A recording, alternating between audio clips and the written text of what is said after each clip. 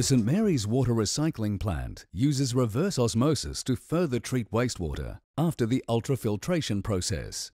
Reverse osmosis membranes are constructed from a membrane flat sheet. It is comprised of 3 layers: a polyester fabric support base, a microporous polysulfone layer, and a 0.2 micron thick polyamide barrier layer. The polysulfone layer strengthens the very thin barrier layer. It is the barrier layer that removes nutrients, chemicals, bacteria, and viruses from the water. The membrane flat sheet is combined with a sheet of feed channel spacer. This provides turbulence and creates space between the membrane sheets for the feed water. A sheet of permeate spacer is added to the membrane sheets and feed channel spacer. This enables the final recycled water product, or permeate, to flow evenly across the entire membrane surface, even under high pressure. The back of the membrane is completely sealed to the edges of the permeate spacer. The membrane sheets are glued along each of the 3 exposed sides and rolled around the core tube. Feed water is forced through the feed channel spacer and into the barrier layer of the membrane. Water passes through the membrane surface into the permeate channel. It flows in a spiral direction and collects in the core tube.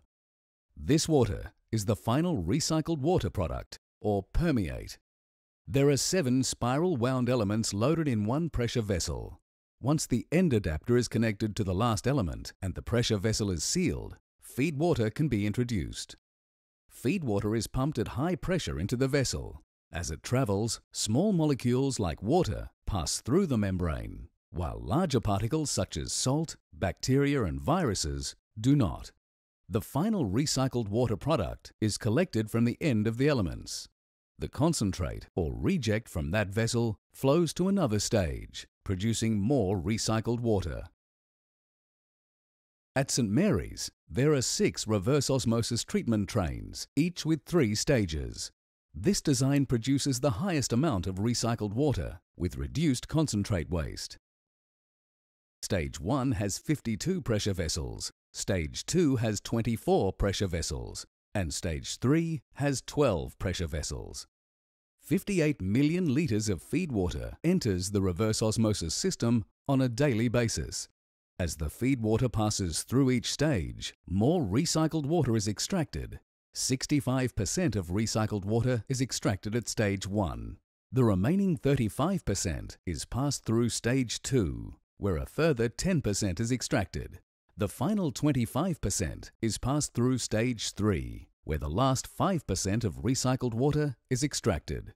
80% of all feed water is recovered as recycled water. An average of 50 million litres of recycled water is produced every day at St. Mary's.